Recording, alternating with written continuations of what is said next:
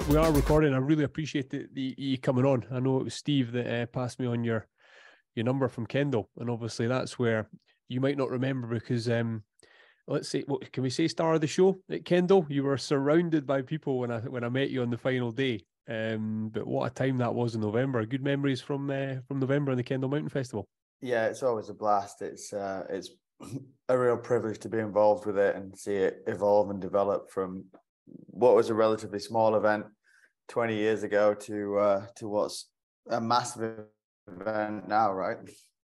Yeah, and so 20 years, have you been there right from the start, right from the get-go? Yeah, pretty much. Yeah, 1999 was the reawakening. It actually started back in 1980, and they did a few iterations of it back then, which was the year I was born. So obviously I wasn't at those ones, but yeah, I've missed a few of them usually because I'm on an expedition. But it's a blast. Well, what's it like, obviously, with all the films and the expeditions that you've been on, but to have somewhere that's so close to home that you can premiere these videos and you can get into? That was my first time at Kendal, and to see just how many people are there, all with the same attitude, all with the same mindset of adventure and conversation, and whether it be books or movies. What's it like to you to be so close to home, but to show people what you're out there doing? Well, it's a bit random, to be honest, because there's not a lot goes on in Kendal. It's pretty quiet most of the year, and then it just so happens that nowadays, the third weekend in November, which is usually a pretty crap time in the Lake District, it's like in between seasons, right? It's usually pretty minging. There's this massive international event which I'm the patron of, and it's literally 5 minutes from my house. And like you say, I've had quite a lot of films there over the years. This year I had my first book, so it's pretty random basically, because I go to events like that all over the world. Kendal's definitely one of the biggest now, up there with like Banff and a few other of the really big mountain festivals. But it's great fun. I wish we had more events like that. I don't go out much anymore. I've got 2 little kids, and I still do a lot of big missions, so it's a bit rowdy. I think I was out 5 nights in a row this year. It took me about 2 weeks to recover. When you text me saying, Nashy, can we do it a bit later at 9 p.m? I was like, that's dad talking. He knows he's got to do bedtime, get the kids to sleep. And I'm exactly the same. My 3 are hopefully asleep now, but sometimes I'll sneak in a 6 o'clock or something a bit early evening. When you said 9 o'clock, that's perfect. Yeah. You know what it's like when they start bouncing off you, and it's good fun, right? But it's hard to concentrate. Oh, it's hard to get anything done. It's hard to, I'm constantly picking things up, wiping things, and my wife's shouting at me as well because I make just as much mess. You know what it's like.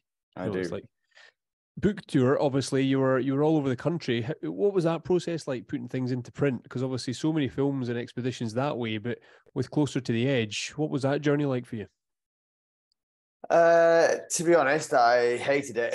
Yeah, it was a nightmare, because I didn't know where to start. Trying to put a lifetime's experience into 100,000 words or so, which sounds like a lot, but it's really not. That's 25,000 word chapters, and every time I write an expedition report, it's about 5,000 words, and that's from a single 6 weeks trip or something. So trying to fit it all in, and what to include, or more difficult still, what to miss out, was a bit of a nightmare. And then, I've written a bit over the years. I can do it. And it's something I've always wanted to do, was to write it myself, with certainly not with a ghostwriter and not with too much editing. I kind of wanted to, if it gets too edited, it's no longer your own words.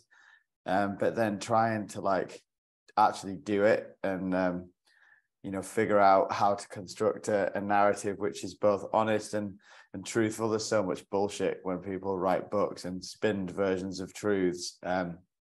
Everyone does it, from the most famous to the least. But I didn't really want to do that because, particularly within rock climbing, there's a very high level of integrity. It's really important not to spin and bend truths and delve too much into grey areas. We have a lot of integrity, much more than most other sports, in my opinion, partly because, you have to come back and you're as good as your word. People have to be honest and truthful and tell the whole truth. But the problem is, if you do that in a narrative form, it starts to get boring. A book's not a report. It's it's got to be pacey, it's got to be exciting, it's got to have ups and downs, it's got to have that narrative arc. Anyway, so it was a bit of a nightmare, and then it was a bit of a mad panic. I had a year to do it, and it was with a big publisher. It wasn't kind of a boutique sort of outdoorsy publisher. It was a big mainstream publisher. So you've got a bit of a battle there to, you know, how technical does it need to be? How generic does it need to be? And obviously, I want people outside the genre to read it, but it needs to hold its own for the climbers as well. So yeah, I'm glad it's done. Because I expect when you go on an expedition, you're wanting it to run as smoothly as possible. But when you're writing a book, you need to, like you mentioned there, you need to have the excitement, or this is where disaster struck and this is how we recovered. Were you able to sort of draw on a few, obviously so many expeditions, and we'll touch on a few of them hopefully, but were you able to draw on some that went really smoothly, A to B, absolutely fine, you got to the summit, but others were disaster struck, or, you know, the panic set in? Well, the big expeditions were really only the last part of the book, because it's an autobiography, right? So it's my life up to this point. I'm 42 now, and there's 3 sections in the book. It's called First Times, Big Times. First Times, Wild Times, Big Times, and so it's like right from the beginning of what were the most influential people and places and things and events that put you on this path. And sort of the last part of the book is the one that's probably most in the public domain, the bigger expeditions, all the films and stuff. The feedback I'm getting now is that people are really enjoying the first part, which is basically the first 18 years, what got you onto the path. Anyway, it's been well received.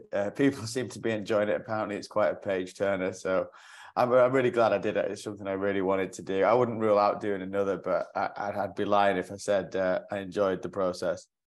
Just put more pictures in the next one.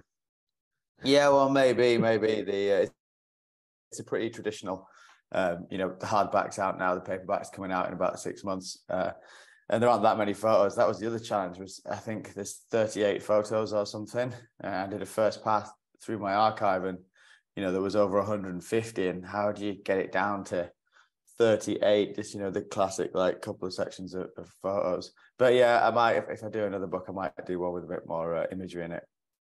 See, when you touch on there, when you started and what set you on the path, and listening to you on podcasts and knowing a bit of your story, obviously sent off on the train, sent off to your mate's house as a young boy, as a young man, you know, how do you think your career would flow if you were born now, where as parents, it's certainly not the done thing to just send your kids out and go to a different city, get on the train, go and climb those rocks. Certainly a bit, you'd say, more relaxed when we were kids in the great outdoors. And to be honest, it wasn't really the done thing back then either, especially not with you know, I think I was 13 the first time I got on a train and went to the Peak District by myself. So yeah, what you're saying is definitely true. It's probably even less common now, but none of my mates were doing that. You know, it wasn't that usual back then. I think my parents were pretty liberal. I was also very, very independent, right from the word go, really. My mum tells a story of I didn't even want her to walk me to school on the first day of school when I was 4. It was just up the road, you know, we lived in a little village, but I was insistent that I was going by myself. So that combination of a fierce independent spirit and pretty laid back liberal parents, you know, and they knew what they were doing. They were giving me opportunities. My sister, who's a fair bit older, were quite different. She would never have wanted to travel independently when she was a teenager, and she probably wouldn't have been allowed to. I think more though, you know, my timing was good in my life.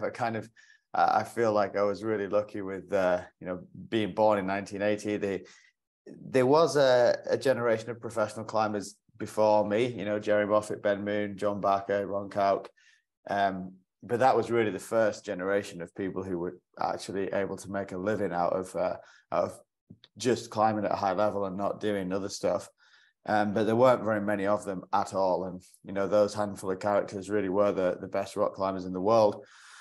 And then a bit later, and certainly now, it's changed so much. You know, it's so much more professional now. The standards are so much higher. It's so much more serious. And then you've got the whole social media element and the the whole kind of always on, non-stop feed. I remember when you do something and you get some photos and it'd be a month before you even got the slides developed. It was whereas now it's like if everybody doesn't know by the end of the day, you've kind of missed the boat. That's it. Like, if people looked at my Instagram with my kids and everything we do, they would see beach walks and jumping in the sea, wetsuits and all these sorts of things, and we think we're quite an outdoorsy family. When I look at your Instagram and what you're doing with your kids, obviously they couldn't be safer with someone of your experience, but was that ever in doubt, the way you would travel with your kids and the what you do with them forgive me, Jackson on your back and Freya behind you on a rope, scaling these peaks? Because I'm inspired by it to try and push my kids to do more. I don't have the experience or the skill that you do, so there's certain levels that I can take it to. What you've exposed your kids to so young is incredible. Well, we do a lot of stuff as a family, just like we're and on a low level. We live in the Lake District, so we're out most weekends, either biking or hiking or scrambling or climbing or paddleboarding or doing something. Then on trips, particularly summer holidays, we started doing some like bigger stuff. And when the kids were pretty little, we sort of slowly realized that actually we could do a lot more with little kids than we anticipated. My wife and I always did a lot of adventures together, a lot of big climbs before the kids came along. And then when they came along, obviously it curtails it a little bit. But actually, my wife was as much up for it as I was. And, we didn't really want to palm the kids off with the grandparents or, which is hard to do on a long summer trip anyway. We wanted to get back into the mountains and do some proper stuff. And we had a good system for carrying the little ones with this really neat carrier. It's called an ergo baby. It's not one of those big carriers with a frame that I think are rubbish, that keep the kid miles away from your back and they're really unwieldy. It's almost a sling harness, but as a rucksack, so the child's right against you. It's a really minimalist little thing, but they keep warm and it makes them a manageable load. And we started sort of experimenting with scrambles, via ferratas, some bigger stuff, and it worked really well. The kids were into it. My little girl Freya has always been extremely good on her feet. When she was 4, she was doing 1,500 meters of ascent, big days out. And then gradually we kept turning the dial, and we have done some pretty spectacular stuff, like big alpine rock climbs with little kids, and it's pretty impressive. It's been a surprise to me what they've been capable of and what you can do as a family with a manageable level of control. And it's pretty cool. I think it's amazing that you can go and do these big adventures with little kids. It's very cool. But dad to dad, you've got to tell me that sometimes they're screaming and they don't want to get out of the car, or they're not interested. Yeah, of course there is, but that people often say, how the heck do you get these kids on those big adventures? Well, I don't know about you, but everything's pretty epic with kids. I find it difficult just getting them ready to go to school every morning. There's always kicking and fighting and screaming and getting the teeth brushed. And then definitely when we get outside, especially if the weather's not that agreeable, it's the first hour is the challenge, even the first half hour. But generally it's about an hour until you can get them going and you get into it. And but then once you get them going, as long as you keep them fueled up and keep it fun, you can keep going for hours and days and thousands of meters. And we've done some really fun stuff. And I actually find that the bigger expeditions, the bigger missions with the kids, it's almost easier because you kind of like really settle into the flow, into the vibe of like a proper mission when you've got a clear purpose. And getting out the house is the hardest bit. Once you get onto the trail and into the mountains, it's a bit more sort of flowing. Is there holding a traditional treat for a summit? Is there something you always take to celebrate at the top, or does it differ every time? To be honest, we've sort of eased off a bit on the treats because we still bring them, but the adventures became about the treats, and the kids were just started nagging to get sweets the whole time. And and so we went the opposite way. We went for a full ban, and because they work, the bribes work, but when it becomes more about the bribe than the adventure and the kids are just nagging the whole time for another Werther's original, another Haribo. We're like, you know what, screw that. We're going to go cold turkey. We're not going to bring any, just some fruit or something, which will keep them going. And, we found a common ground now because, it's not about all about the chocolate biscuits. How is it seeing these adventures through their eyes? Obviously, you know what I mean by that, because you've done unbelievable things and you'll be doing much easier things with the kids. But does it give you a new lease of life doing it with them, having them with you, having Freya charging up in front of you, and you maybe having to chase after her to slow her down? Oh, definitely. I think jaded's not the right word, but when you've been so privileged to go on so many big trips to faraway places and to have climbed some of the most impressive and spectacular, certainly in my mind, impressive and spectacular things in the world, it does get quite hard to get that same reward, to get that same feeling of awe, of majesty, of excitement. But then when you bring the kids and you go somewhere really cool and you have a good experience, they get so excited by it, and it's so easy to blow a child's mind, and it's definitely infectious. It's really easy to rediscover all those simple things, and I'm getting a huge kick out of it. And I can definitely say some of the kids missions right up there with any of the bigger expeditions and the summits in Antarctica or Everest or the crazy major cliffs are no better than the family missions, which are relatively accessible. They are quite full-on things to do with little kids, but they're not kind of expeditions which cost a fortune to the ends of the earth. There are things that anyone who's a motivated climber could feasibly go and do. You touched on there. We'll move on to some of the expeditions you've done. The wildest dream in Everest. Can you take us there? Because obviously with House of Gods and Spectre and everything that I've seen of late, when I look back at Everest, could you tell me the story behind that and your reason for being on Everest?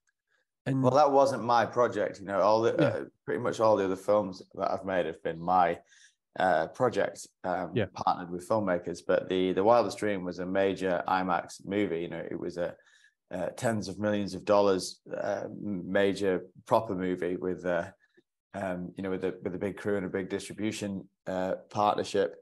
It was really Conrad Anker, the American mountaineer, was the driving force on the talent side, and then a guy called Anthony Geffen, who's a pretty big hitter in the UK independent movie scene, and Conrad found George Mallory's body, 8,400 meters on Everest in 1999, and that reawakened popular interest in that epic tale of Mallory and Irvine and their disappearance less than 1,000 feet below the summit of Everest in 1924. This guy, Anthony Geffen, thought there was a really good film to be made in that story, started a dialogue with Conrad.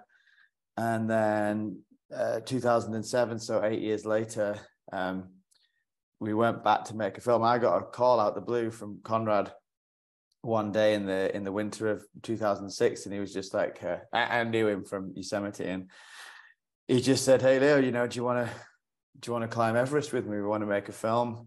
Do you want to be Irvin?"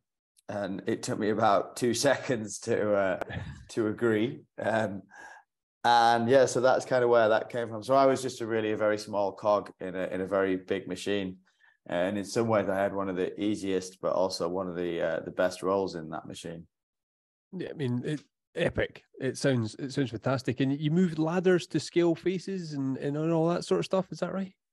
Yeah, well, I say we, but it wasn't really us. We had a huge Sherpa team led by this guy called Ang Ferber, who at the time was probably one of the best high altitude mountaineers in the world. Certainly one of the most experienced guys in Everest. And it was kind of a transition period. It was right when the circus really came to town on Everest.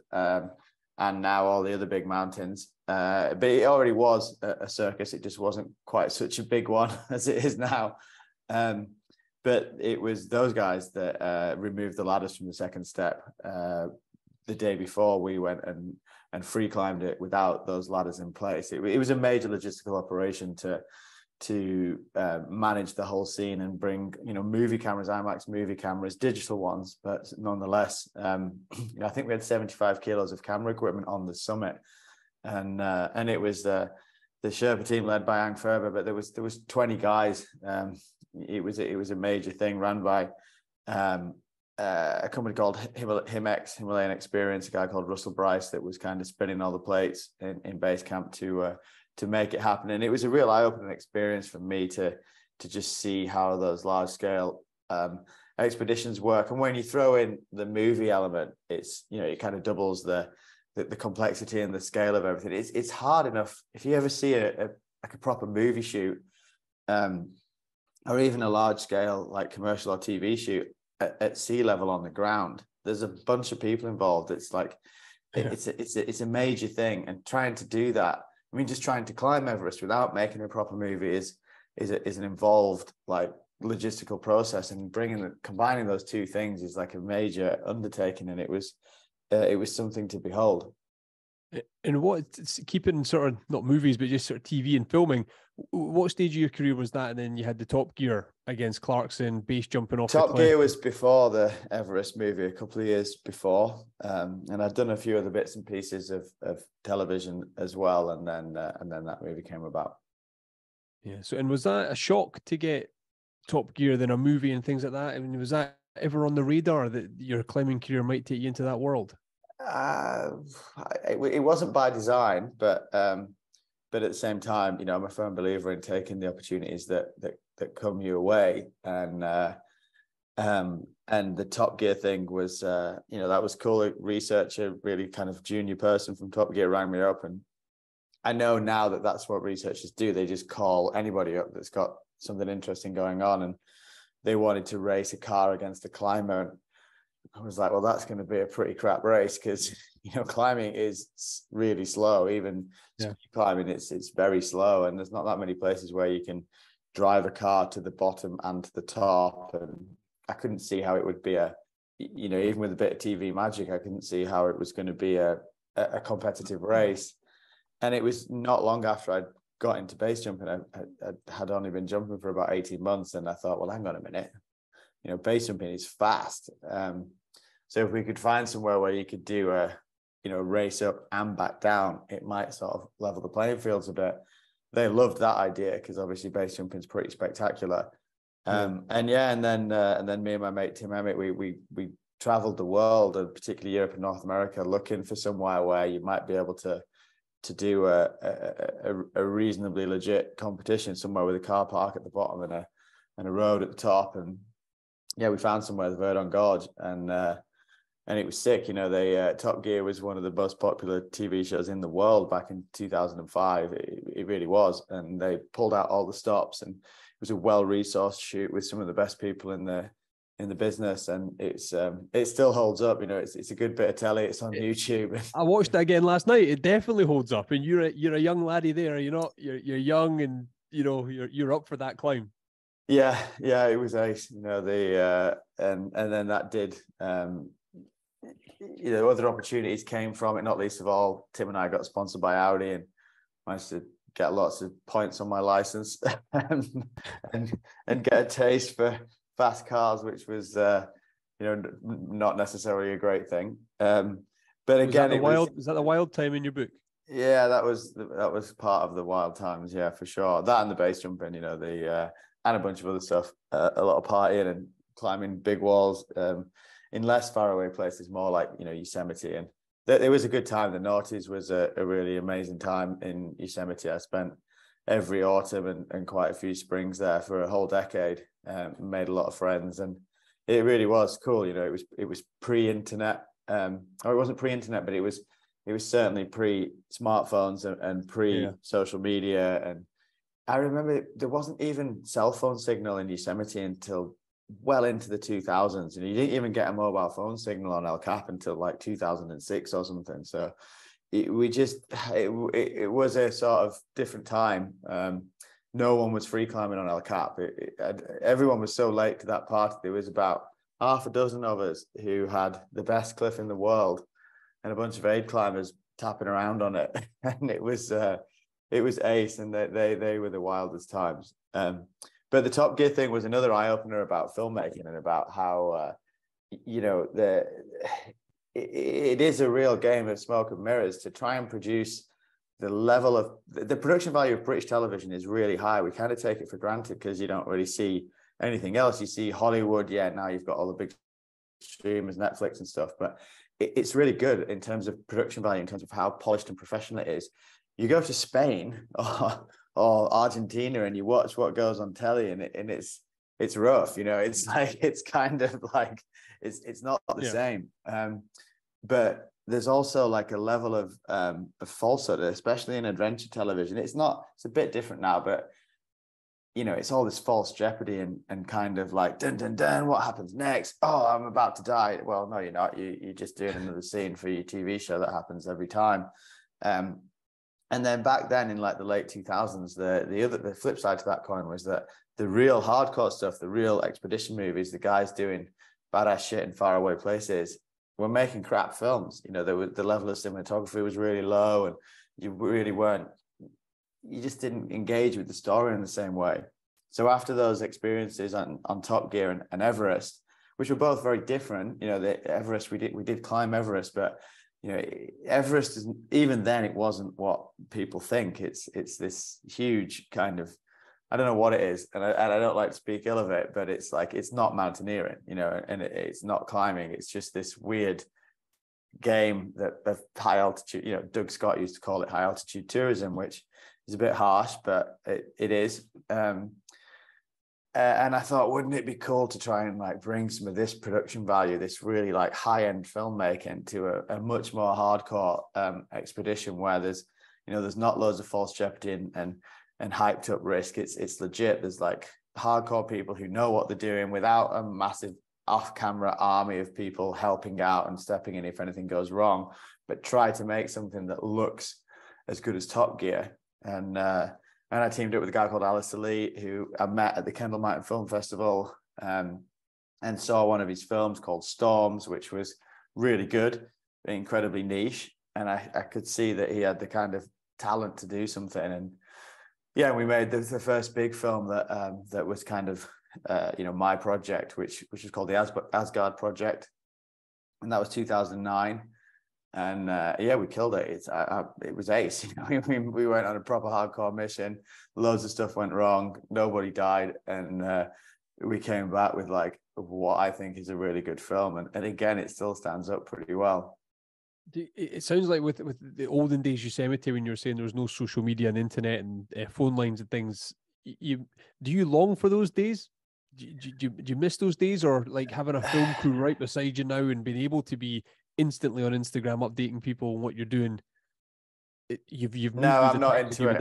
I don't really like social media. No, I think it detracts from the experience, and I think there's a lot of people out there who are only doing it for that. And yeah, it gives you a chance to monetize it and do it, but I think that's always on Insta feed does detract from the experience. I also think that it's highly addictive, and I think it's pretty dark. I was getting that vibe for you. You've not held back. Yeah, I've got a daughter who's 9 years old, and I just think that, you know, it's not all bad. You can find some inspiration there, but I think there's a lot of bad things about it, and I think we're all like addicted to it. It's the new smoking, isn't it? Like no one smokes anymore, but everyone's stuck on the screens, and I think it's a shame. So yeah, I do think it was better back in the day where you didn't have an always on internet connection, and when you went to the mountains and you were hanging on a belay and you were uncomfortable, you just had to sit there and be uncomfortable and smoke cigarettes instead of scrolling. See, but my daughter's 8, she's 9 next month. Do you worry about your kids getting exposed to social media and what the world is like out there once their friends are going to have it, maybe before your kids and stuff like that, and then they'll be asking for it? Do you worry? I mean, it's the world in which we live, isn't it? So you can't fight the tide. But I do. I think it's a real issue in the modern world, and I think that people. There's lots of benefits to it as well. Don't get me wrong. Like particularly, I don't know how we used to do it. How the hell did we used to like live without the internet and always on connections and dealing? But I do think that social media is, highly addictive. And I think it's really bad for self-worth. And I think it's more bad than good, to be honest. but you know, it's part of the world in which we live. It's learning to manage it, not get rid of it, and it's also extremely commercially valuable. There's no question that social marketing helps sell stuff, and it's a part of the world in which we live. And do you enjoy that? I know you prefer to be out in the adventures and with your kids and things like that, but that side of it, obviously, the brands look at you such a well-known relationship with Berghaus and things like that. Do you enjoy that side of it, that world that is marketing and you showing the products and being out there using? I think I like sharing adventures. You know, I'm very aware that most people never get to do this kind of stuff. And when I was a kid, it's what I dreamed of doing. And particularly film, and particularly of a reasonable production value. You know, climbing, you can't make, it's not like some sports like surfing or skiing or base jumping, where you really can just stick a GoPro on your helmet, press record, and a minute later you'll have something that you can stick online and it'll be amazing. It doesn't work like that. Climbing's slow and jerky, and it's hard to capture the beauty of the mountains and the whole sort of essence of what climbing mountains is, and the suffering and the pain juxtaposed against the joy and the wonder. It's much more difficult to make high quality, especially with a story, with a narrative. And it's been a real privilege working with people like Alistair and Matt Pycroft from Cold House and a few other people to try and like let other people share what it is, that why we do it, you know, where you go. And it's a huge challenge to come back with a good film of a proper expedition. It's half the challenge. Any of these big trips would have been half as much effort if you hadn't tried to capture it well. And I get a kick out of that because, you know, it's most people will never see the jungle of Mount Roraima or you know, the Nunatucks of Antarctica, or these giant cliffs in faraway places. It costs a fortune to get there. You need a lot of skills and a lot of time and mates with the same kind of privilege to be able to do it. And they are the most epic, you know, they're just the most spectacular, inspiring, powerful landscapes you can imagine. So I enjoy that side to it. And, you know, thanks to people like Berghaus and various other brands, not only do they make the kit, which means you can go and enjoy those landscapes, but you know, you need budget to get to those places, and you need budget to come back with the goods to show other people about them. Well, that's it. And let's go to House of Gods, because obviously kit, budget, adventure through the jungle. Take us there, and then take us to how did Amazon Prime come around, and was that agreed at the start, or did you have to make it and then get the pitch out there? How was that all?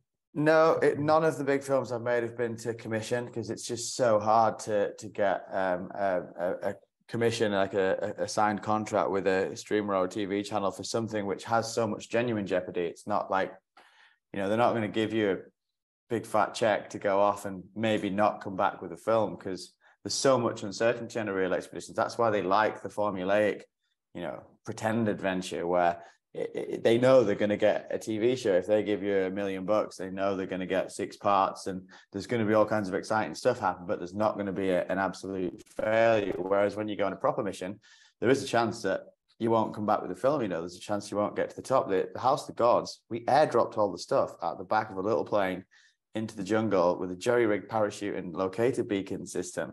There was a pretty reasonable chance that we just wouldn't find it.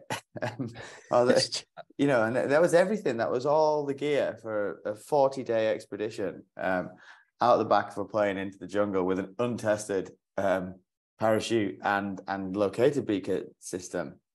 And it worked. It worked a treat. We found everything a week later beneath the cliff. And yeah, I mean, it's hard to describe just how spectacular these places are. You know, I do get a kick out of extreme landscapes, and but I like climbing big rocks, and I find that like that technical challenge, as well as a journey in a remote landscape, is really, for the last 10 years and still now, that's what motivates me the most by far. And Mount Roraima, the greatest of all the Tepuis. Tepui means house of the gods in the local language, and it just looks like something out of a fantasy. You've seen it, it just doesn't look real, and it's way out there. It's 100k. The trek in is 100 kilometers through the jungle. That is far. And then you've got this 2,000 foot high, fully overhanging wall covered in tarantulas, and waterfalls cascading down off it. Just the logistics of moving all the stuff around is complex and involved. And then when you get to the meat on the bone, it's a proper thing. It's like it looked desperate. It ended up being quite a lot easier than it looked, but it's twice the size of any cliff in the UK and incredibly overhanging. And then this time, having done a fair amount of big cliffs in faraway places, I very much by design added in a couple of elements. There was a young girl from the Lake District, Anna Taylor, who'd never been on a big trip before. She'd never been on a big route before. She was extremely green, but a good climber, a solid trad climber, and done some impressive stuff around here, and reminded me a bit of myself from 25 years ago. And so we gave her an opportunity to come and join the ride. And then even better than that was the two local boys that live in a village underneath Roraima, the closest village where we landed the plane. It's called Philippi. In fact, my mate Waldo's there right now. And one of them, Edward, he was 56 years old, and he'd spent his whole life in that basin beneath the mountain, and on clear days you could see this thing. And I've been to Guyana before, and I know that they speak English there. It's the only English-speaking country in South America, and I know that they're switched on, fit, strong, intelligent people. And Waldo Etherington, my good friend who runs a company called Remote Ropes, is one of the most badass knot ninjas and rope ninjas you'll ever meet. And he's trained hundreds and even thousands of people in the basics you need for actually tree climbing, but for climbing ropes. I was going to say, he's a specialist tree climber, isn't he? Yeah, but the rope skills of tree climbing are very applicable to big wall climbing. It's pretty simple. You just need to learn how to Jumar and abseil and lower out. But he's used to run these scientific projects in the jungles, and he would get a cohort of students every week and start off with, right, this is a carabiner, this is a screw gate, this is a harness. So he's got a really systematic process to teach people how you climb ropes. And then he's still getting used to the scale of big cliffs, but the systems are the same. It's just bigger. So yeah, we brought these two local guys, Edward and Troy, and we trained them up, and we brought them up the wall with us, which, nobody, that's like, no one does that. It was hard. It was challenging there was 8 of us on the cliff. So we're making a film as well. We're climbing the first ascent of a majorly overhanging cliff in an extreme and wet environment. We airdropped all the shit in and might not even be able to find it. And then we've got 3 basically beginners with us on the wall. And 8 people. You have to bring all your water up the cliff. You never climb as an 8 because it's such a ball ache. And half the team were very green, but we made it all work. Waldo and another guy called Wilson Cutbirth, who was my main climbing partner. We kind of managed the whole scene, and everyone had their role within it, and it was absolutely brilliant. In many ways, that was kind of one of the most rewarding trips, because it felt like really sharing the love a bit. Still an extreme challenge, but it was so cool getting these two. They call themselves Amerindians. These two local guys, like tribal, indigenous, native people on their cliff. It was ace, and they absolutely loved it. They just didn't stop laughing and joking and smiling all the way to the top. How do you operate? Obviously, in that instance, you're looking at that like the captain, like you're in charge of that. You've got your own safety to look after. What is the pressure like on you when you've got Anna there, you've got Waldo, you've got the two locals, let alone a camera crew, film crew? There's a lot of pressure on you there. Yeah, there is, and it's like it's complicated. Just constantly assessing the risks and trying to stay on top of it, and figuring out what's around the corner, trying to second guess what's going to happen next and what you're going to need. And but to be honest, that one, it went like clockwork. It was unbelievable. It was a really, really complicated mission with a lot of different sections and moving parts. and it just went like, and anything that didn't go according to plan had been planned for. So it was almost a bit disappointing. Like, a good disaster makes for a much better film. And as an expedition leader, the last thing you want is any drama. You want to like preempt any drama and remove any drama from the situation, because that can lead to failure or bad things happening. But as a director, as a producer, as a filmmaker, you want drama. You want like high jeopardy. You want shit to go wrong. You want near misses at every turn. So there's kind of these like opposing hats where, but the expedition one leads out every time. This stuff's full on. I'm a bit nervous because I've had a really incredible streak of success, or certainly like we haven't managed. Not all the trips have been successful in that we haven't achieved what we set out to do, which is usually to try and free climb some giant cliff in the middle of nowhere. But we've pretty much got to the top of all of them, base jumped off a bunch of them, made good films on all of them. And more importantly than that, there hasn't been any, not even, there's been a few minor things, but no serious sort of mishaps or injuries or worse. And I've done about a dozen of these expeditions now, and I'm kind of thinking, oh my God, like you sooner or later something's going to happen, even if no mistakes are made. You start. There's been plenty of near misses. So yeah, I'm a bit nervous that I'm due a spectacular failure or a major incident on a forthcoming trip. Hopefully not. Hopefully not, especially not if it's a kid's one.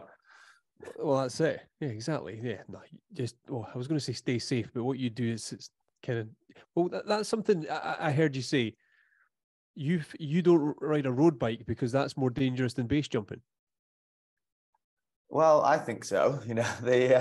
There's less uncontrollable elements of risk in the base jump. Whenever it goes wrong, base jumping, it's pilot error. It's a mistake made by the participant, me.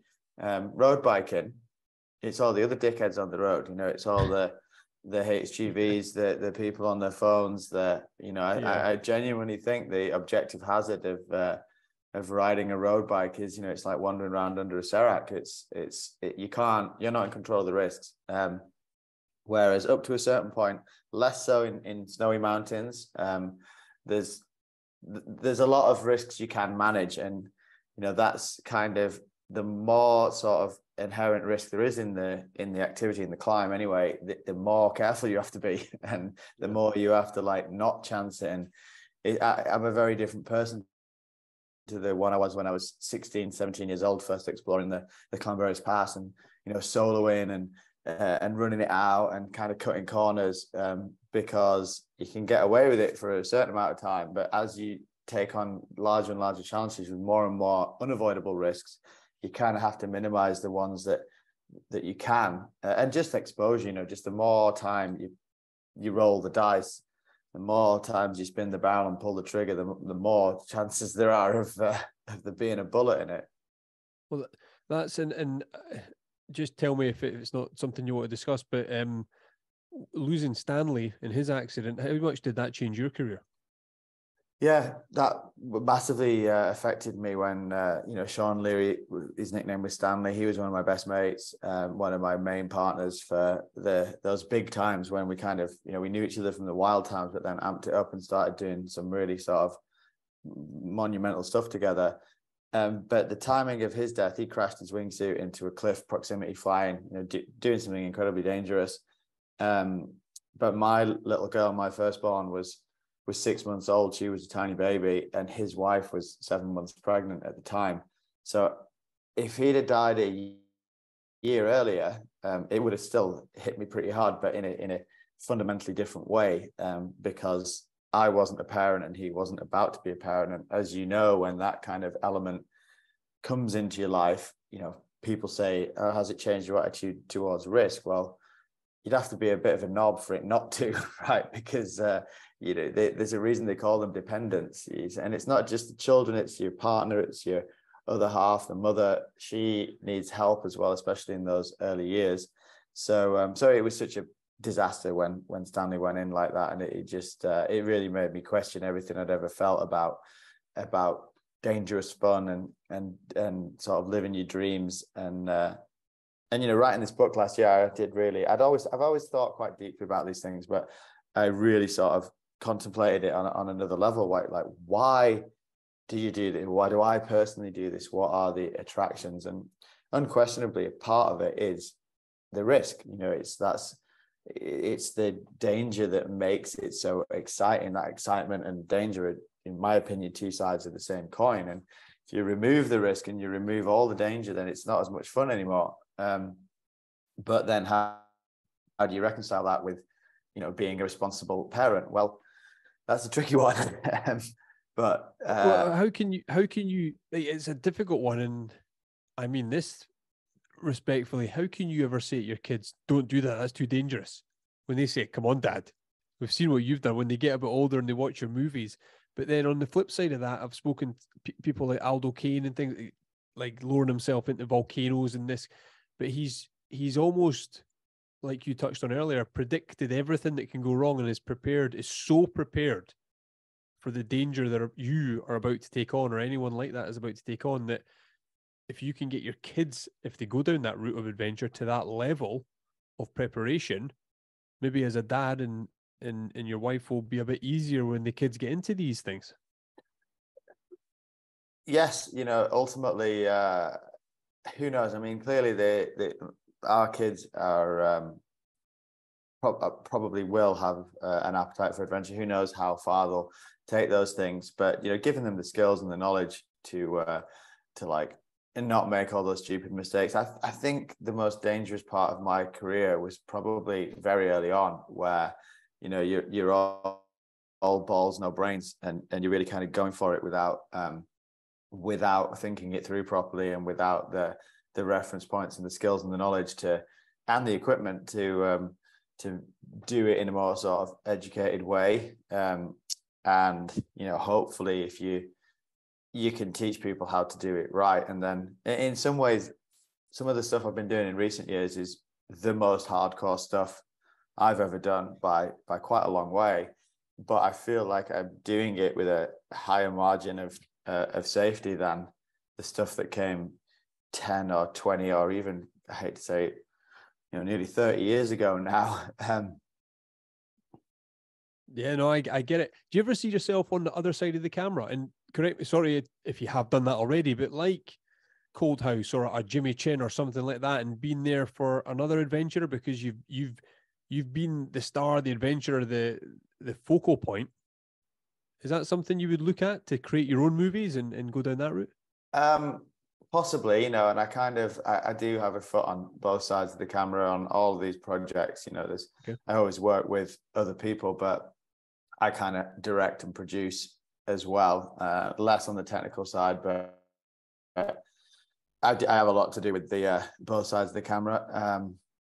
However, when it comes to more the technical stuff, I do take photographs. I wouldn't call myself a photographer, but I've got a good camera and a small arsenal of lenses. And when you go to nice places and do exciting stuff, it's not that hard to get really good photos.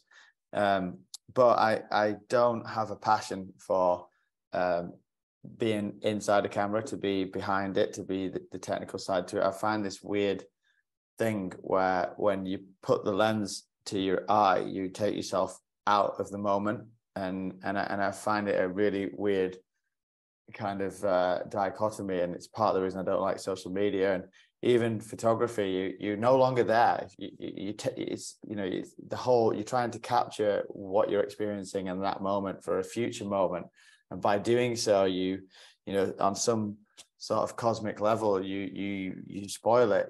You take yourself out of the moment, out of the situation, and you're no longer in it. And it's something I've battled with for many years, because as a professional, it's a big part of the monetizing of this stuff is coming back with the goods to share.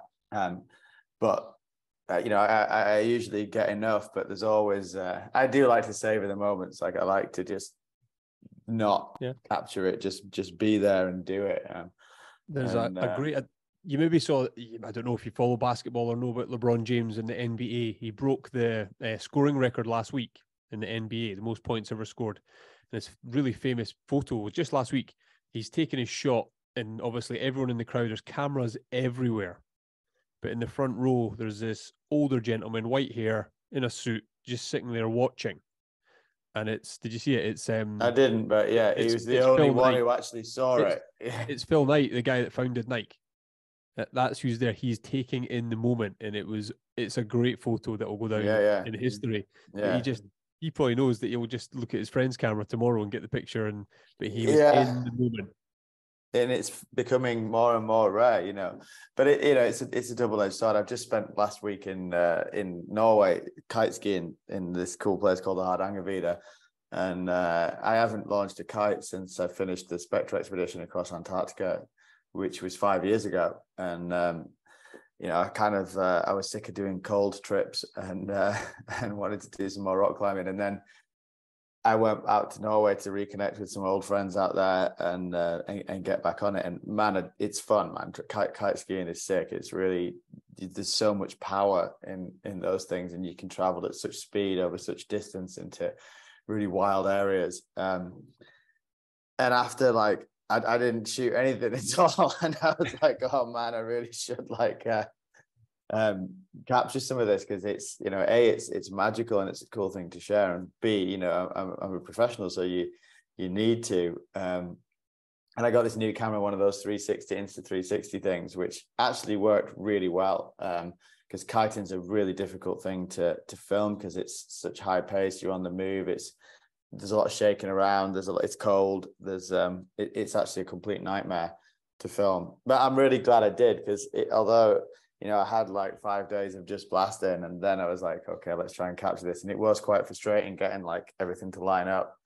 But we got some dynamite. There was a really cool section, and then you get to relive it. So although I do find it a bit takes you out the moment when you're shooting it, there's something wonderful about being able to relive it, and especially when you get good stuff, really professional, high quality stuff, because it's a different thing to just some shitty shaky footage on a phone or something. I did enjoy when we first started messaging back and forth, and you said, Nashy, I can't next week because I'm away kite surfing and all that. I was like, yes, of course he is. Of course he's doing something like that. It's awesome. Here, I'm conscious of time, and as we've talked about throughout this, we're both dads, and when the kids are sleeping, it's our dad time. We get to chill out. How's the rest of the year? Anything planned? Is a summer holiday with the kids? Is it all booked, or what's? It's all coming together. Yeah, I'm going. I think I'm going to go back to Baffin Island later in the year, which is not 100% yet. But another big thing I'm working towards is I'm going to take the kids out of school for a year. My wife and I, Jessica. Wow. Yeah, because they're only little ones, and there's so many places I'd like to show them and things I'd like to do. There just isn't enough time in the summer holidays. So next academic school year, so summer 24, we're going to go on a big mission. And so I'm kind of in trying to think of all the coolest places I've ever been, and places that I've always wanted to go, and embrace a major world tour and do some sick stuff with the kids. And people at Berghouse will be saying, Leo, please remember to take a photo. Please remember. Yeah, we will. We definitely will. I've actually we made a little film with the kids last summer, and I just got the rough cut through a couple of days ago, and it's ace. It's really good. I think in some ways it's one of the best films I've ever made, because it's just got this other element which makes it so much more relatable. And not everybody's a climber, not everybody has a passion for adventure and wild places, but a hell of a lot of people share the adventure of parenthood. So it's called 2.4. Okay. It'll be out pretty soon. Will you have a go at homeschooling the kids when you're traveling the world? Will you yeah. We will. They won't miss anything on the education front, because as we all found in lockdown, you can pretty much fit a full day of schooling into 2 or 3 hours when it's one-on-one, which frees up the rest of the day for doing other stuff. I like it. Good on you. Wait until my wife hears this. She'll be going for the same idea. Leo, a pleasure. Thank you. Hopefully maybe catch up again in November. Kendal Mountain Festival, if you're there again. Yeah, almost certainly. Thanks for pinning me down, Nashy. And All the best No with the problem. family adventures. Yeah, you too. All the best, Leo. Thank you.